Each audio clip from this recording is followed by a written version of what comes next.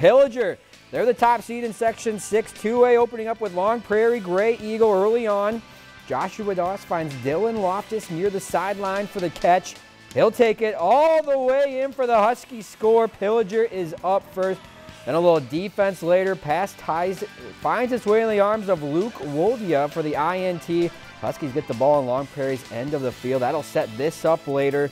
Doss flips it to Loftus. We've seen this.